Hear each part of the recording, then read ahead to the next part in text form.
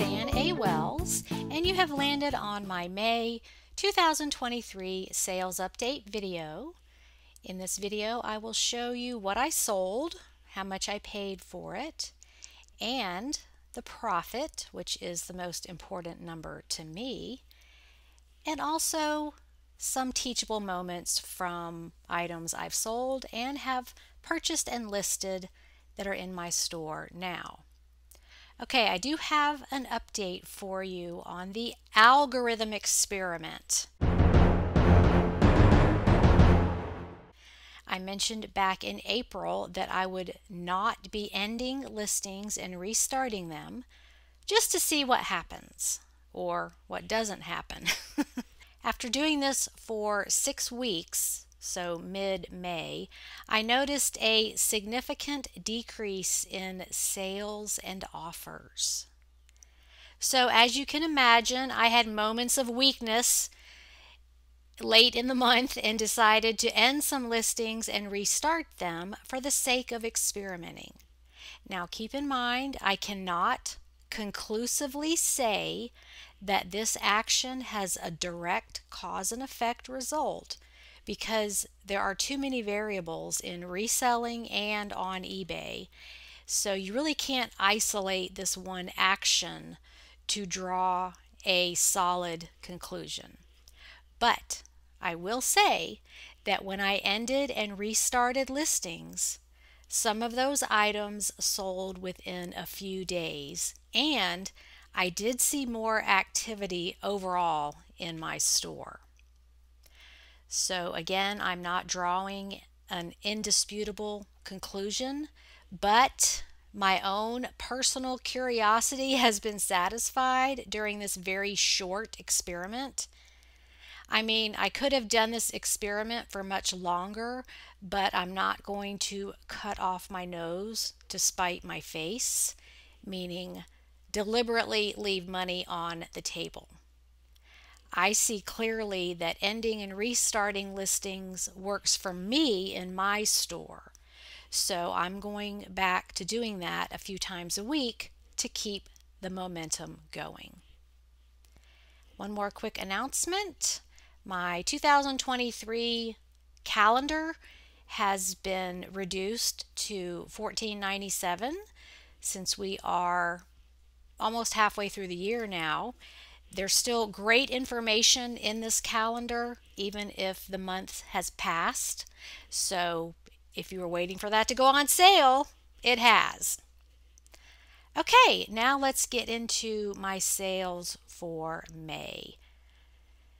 This is a Nike Golf ladies top. I paid $4.75 for this. It sold for $20, and I am tracking the duration that items have been listed.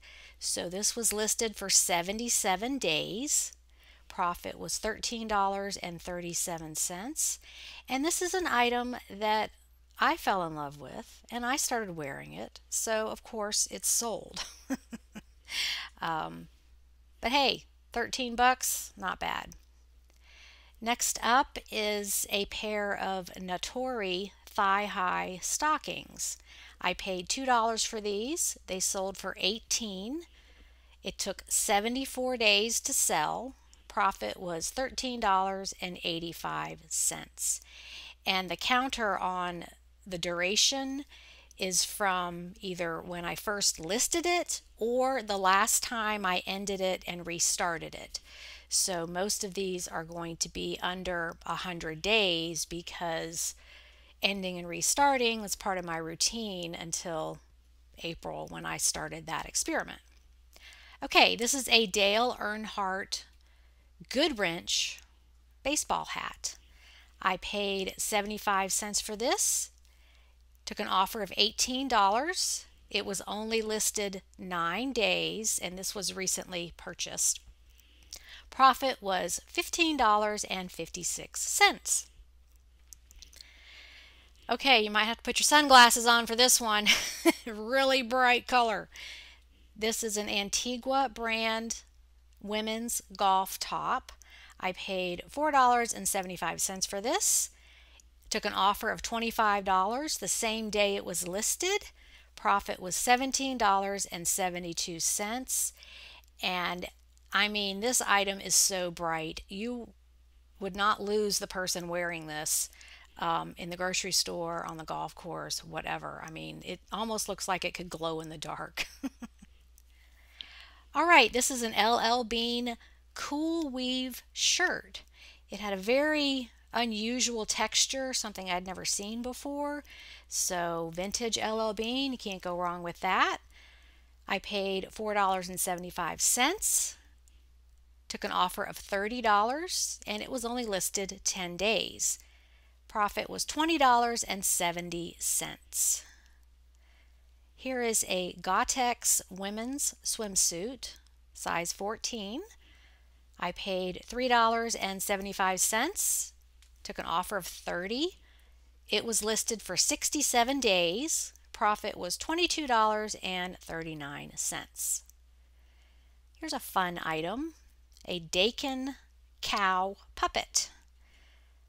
It was made in 1984, so definitely vintage. I paid 50 cents for this. It sold for full asking of $29.97.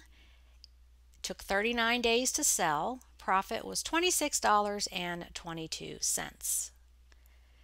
Here's another item that fit me perfectly and I wore a few times and even got compliments on it. So that's when you know it's going to sell. The brand is Jamie Saddock. It's a tennis or golf top. I paid $4.75, took an offer of $35. It sold in 5 days. Profit was $26.42. And this is a brand that I mentioned in my most recent BOLO book. I have been selling this brand ever since I started eBay. I find it a few times a year, but definitely is easily recognizable because of the striking, usually black and white colors with something else thrown in. So the tag, the label inside is also easily recognizable. I don't know if you can see there. It's black and white and has her name on it. So this has been one of my go-to brands for a long time. Moving on to the Jellycat Bashful Bunny. I paid $1.18 for him. Sold for full asking of $34.97 in 39 days. Profit was $27.42. And he was little, like 6 inches. So good things come in small packages. This is a Ming Wang jacket, size extra small. I paid $5. It sold for $38.97. Duration 64 days. Profit was $29.65. And this actually sold back in February for $48.97. And it was returned for fit. And then I sold it again for a little bit less, but that's okay. It all evens out. I was just happy to have that sale. This is a Miracle Suit swimsuit, size 24W. So larger size. I paid $4.69. It sold for $39.97 in 74 days. Profit was $32.09. Here's a brand you might not have heard of. It's called Fly Flot. These are comfort shoes. I paid $1 for these.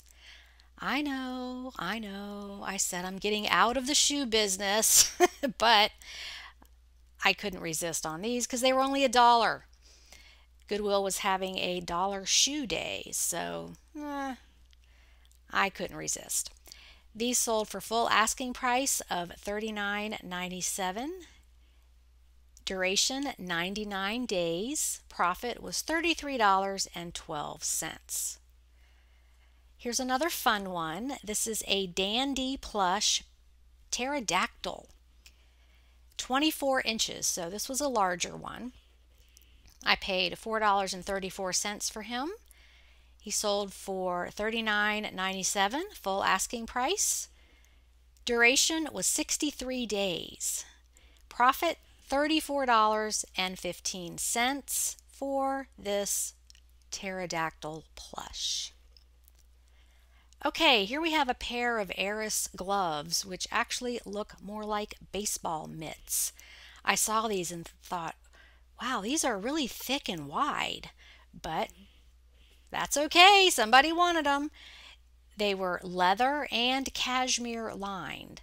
I paid 50 cents for these. They sold on offer of $40. Took 25 days. Profit was $34.88. And I just love selling accessories because they're small, easy to ship, usually pretty cheap in the thrift store or wherever you're getting them. So 50 cents to $40 in 25 days. Where else can you do that? Where else in the world can a 50-cent investment result in $40? Not talking about Vegas, not talking about gambling, just that's an investment that really paid off. Here's another accessory. This is a Vineyard Vines tie, and this was a custom school tie. The school is called Tabor Academy, and it's in Massachusetts. It took me a little bit of research to figure out what this logo was, but I thought, why is that tie down here in South Carolina? It's brand new with the tag. Anyway, it was 50 cents. I took a $50 offer. It sold in 83 days and profit was $43.58, and it was shipped to Quincy, Massachusetts. And I'm thinking maybe this was a graduation gift or a gift for a professor or someone affiliated with that school, but I don't know that for sure. Okay, here's another item I've been dabbling in, pillow covers. This was a Pottery Barn pillow cover. It was a set of 2. I actually found 3 and set up the listing with a quantity of 3, and this person bought 2. So I paid $2.80 total for these 2 pillow covers. Took an offer of $50. They sold within 68 days. Profit was $45.68. Okay, here we have some granny panties. And you may remember that these sold last month for $40. They came back to me, returned to sender in the mail, refunded that buyer, listed again, and they sold 2 days later for $25 more. I paid $2 for these. They sold for $65. Profit was $46.27, and they sold in 2 days. Here is another Jellycat plush. This is a 12-inch penguin. I paid 88 cents for him. He sold for full asking price of $64.97. Took 63 days to sell. Profit was $56.37. And that was on May 1st, so started off the month with a bang. Okay, here is the Showbiz Mr. Munch plush, and he's terrifying. I hope he's not going into a child's room because he's just horrific. I paid $1 for him, took an offer of $100. After ending that listing and restarting it, this offer came in 1 day after doing that. So this is the convincer for me. I've had him for about 8 months with no activity, a couple of offers that were really low. So I ended that listing and restarted it, and it sold for $100 in less than 24 hours. It was not a promoted listing. He was priced a little higher, and I accepted a $100 offer. So this chain of events convinced me that it definitely is worth my time to end and restart listings. My curiosity has been satisfied, and in case you didn't catch on to this, it's the Showbiz Pizza Mr. Munch that's what was on the tag. So if you know what Showbiz Pizza is, you're old like me. Okay, now for some numbers. And I am a part-time seller like many of you. So my numbers are not huge, but I'm happy with them. I sold 39 items in May, which was down from 53 items in April. As you know, this business just goes up and down all the time. I now have 690 items in my store, which is up from 633 in April. So I have been busy finding things to sell and, the important part, listing them. Inventory cost for the items that sold in May was $154.28. Inventory cost in April was $201.12. Profit per item, this is a number I watch, was $22, up from $18 in April. So moving in the right direction again on that one. Average duration of listing. This is something new that I'm going to continue to track because I want to know how quickly things sell. And as you saw, some things sell minutes after you list them, and some take months or years. But for the sales shown in this video, the average duration was 48 days. So about a month and a half. Okay, returns. I only had 2, and they were not very expensive items. So I'm okay with that. And when you sell clothing, that's just an occupational hazard. You get more sales by having a return policy. And me personally, I always have to try things on. So I will not buy from a seller or a company that does not honor clothing returns because I just don't think that's practical. You know, this happens like you find something you really like and you get a bunch of different colors. It's the same brand, it's the same style, and some of them don't fit or they don't fit the same. So anyway, just wanted to keep you in the loop on my returns. I don't normally get very many at all, but when I do, they're usually clothing. Okay, I listed 93 items last month. Let me show you some things that I listed. Okay, I'm getting on the remote control bandwagon, but this was a happy accident. This is a Kenwood car stereo remote control, and I found this in my glove compartment.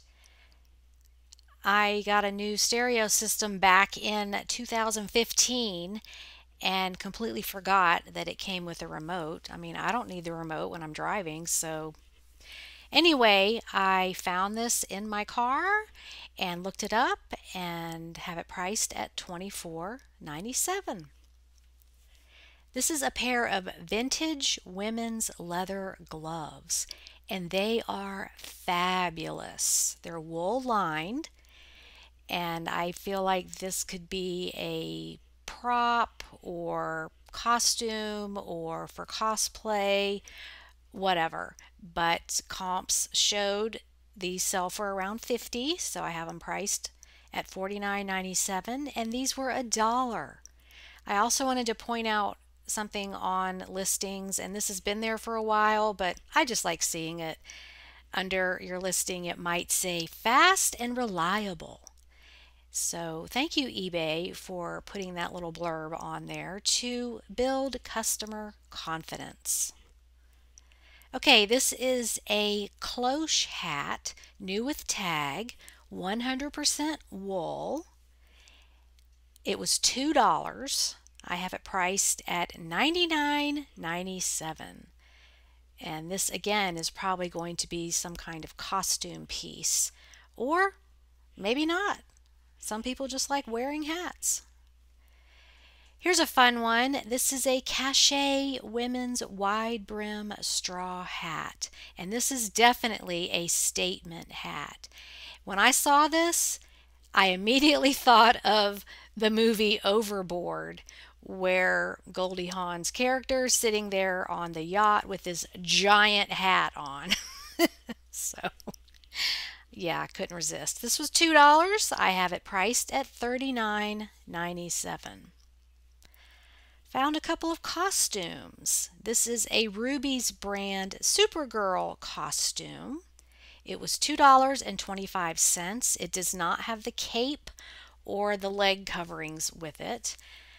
That's okay, it'll still sell. I have it priced at $29.97 and it's my size. So I might just wear this to the grocery store one day.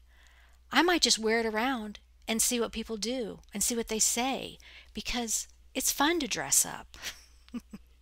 Here's another costume that is my size. This is a Gypsy Beer Garden Beer Maiden costume. And here in Greenville, we have the BMW plant, and there is a definite German population here. There are a few German restaurants because of the BMW factory, where a lot of people come in from overseas to work here for a short period. So Greenville has embraced that by having some German restaurants. Anyway, I don't know if that's where this came from, but it definitely would make a great Halloween costume or a cosplay costume, or maybe I'll just wear it around when I'm working on my eBay and just feel fun and festive. It was $3 and I have it priced at $39.97. Here's another fun item. This is a bride heavy spa bathrobe. It was $2.25. I have it priced at $29.97. It's not a real high-end brand. It's Cynthia Rowley, but this is a thing now with brides where they have their robes on in the dressing room and all the bridesmaids have a matching robe. So this is going to save somebody some time.